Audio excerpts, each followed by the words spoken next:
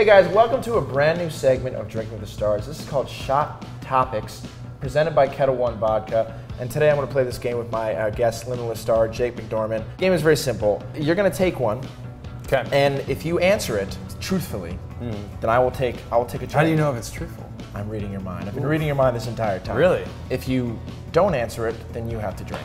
Okay. Okay? Sounds you ready? fair enough. Yeah, I'm ready. Let's do it. If you could borrow one celebrity's wife for a day, who would it be? No. No. Sex in the bedroom or in the car?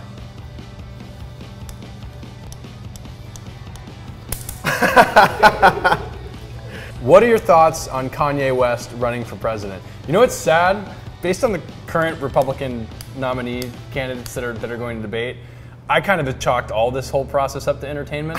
Yeah. I mean, honestly, it's sad, but it's true. So I will drink to that again. More power to him. Just go for it. Taylor Swift or Miley Cyrus? And why? I'll go Taylor Swift. Okay, why? She stood up to Apple, and that's pretty cool. All right, fair enough. What in your life do you want to be limitless?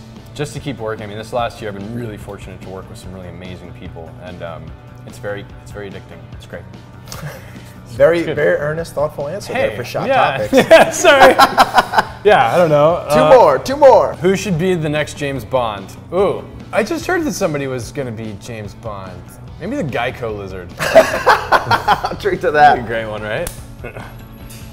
If you could steal one character from Bradley Cooper's career, who? Well, it wouldn't be Eddie Moore, because then I wouldn't have this job. And it wouldn't be Chris Kyle, because I wouldn't have American Sniper. You know what? His character in American Hustle. That was freaking hilarious. I mean, I wouldn't want to steal it though, because he did amazing, but that looked like a lot of fun.